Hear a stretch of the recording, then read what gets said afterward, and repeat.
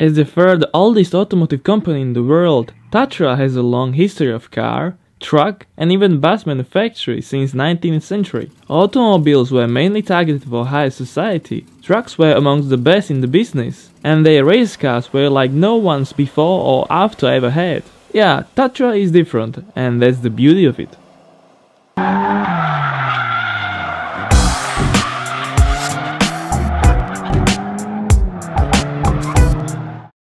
MTX Tatra V8.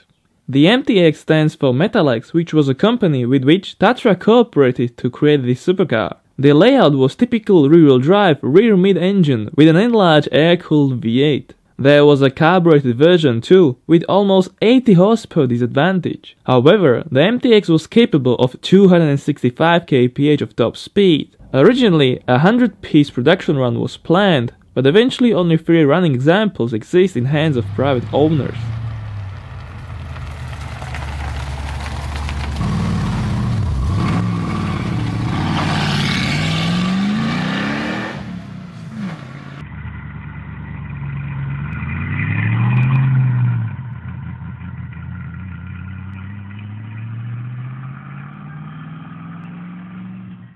Tatra 77.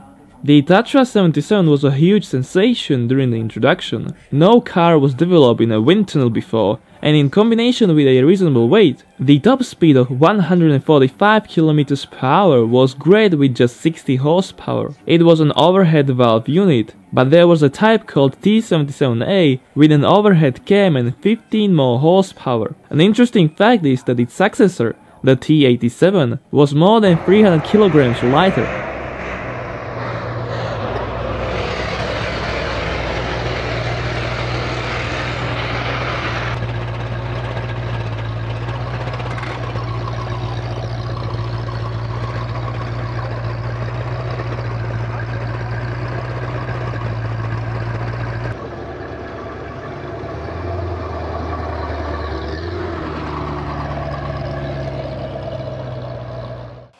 Tatra 813.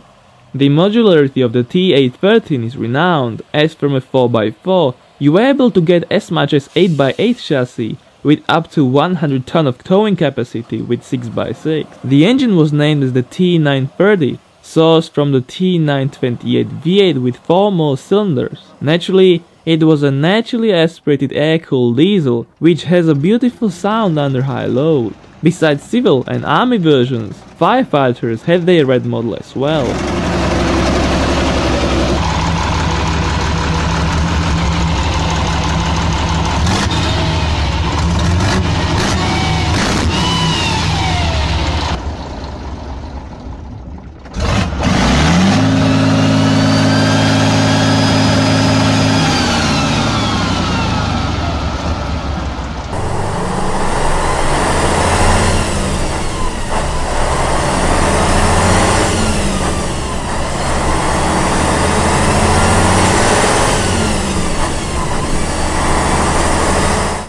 Tatra 603.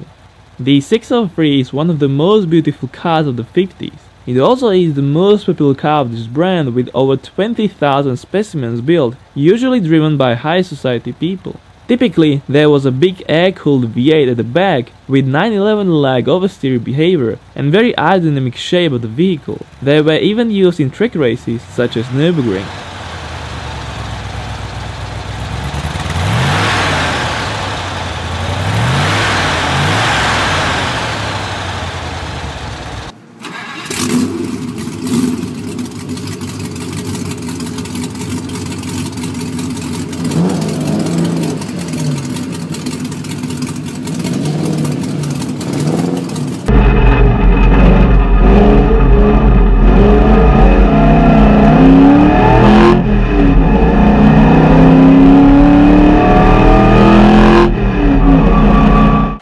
Tatra 815.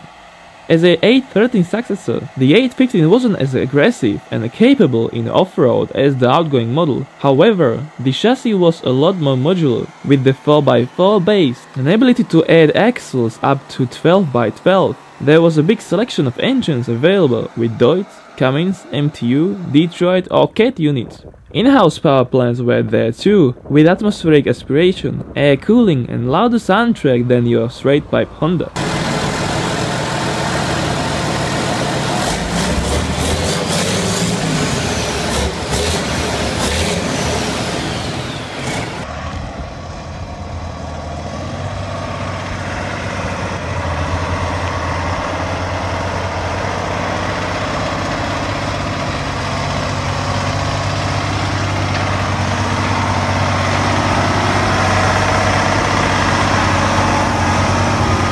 Tatra 607 monopost. Would have been there an event these 607 monoposts were racing in, I would be supporting it. Yes, it is kinda low as Tatra was partially a Slovak manufacturer, now a pure Czech one, and this model seemed F1 ready. Engine wise it lacks some displacement to perform anyhow comparably, but nevertheless it served as an engine testing vehicle only.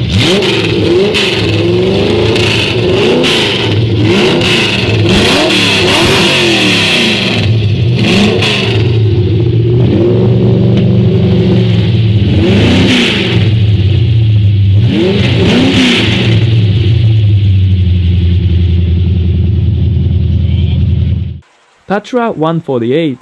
The 148 model was introduced as a redesigned and improved 138, especially in power, speed and reliability. The stroke of the engine was enlarged by 10 mm, increasing the displacement by 1 liter. It was paired to a main and auxiliary transmission within the same box with a switchable middle diff.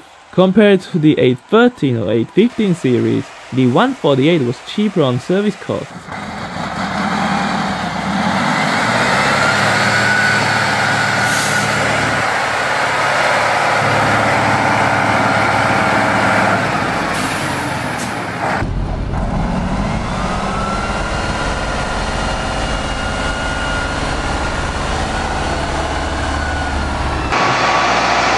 I would say that either you love Tatra or you have never heard about it. Generally speaking, they are reliable, sturdy and durable, although the bus I have mentioned, the 500HB, couldn't be described by neither. Anyhow, seeing a Tatra always makes me happy. What about you? As usually, feel free to subscribe and stay cool. Cheers.